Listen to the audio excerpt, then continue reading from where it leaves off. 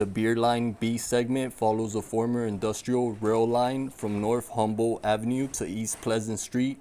River Splash, a festival centered on the Riverwalk, was held annually between 1989 and 2009. During the second half of the 20th century, Milwaukee turned its back on a valuable economic resource, the three rivers that run through the heart of the city. Once the center of commerce and recreation, the Milwaukee River had become one of the city's most neglected amenities.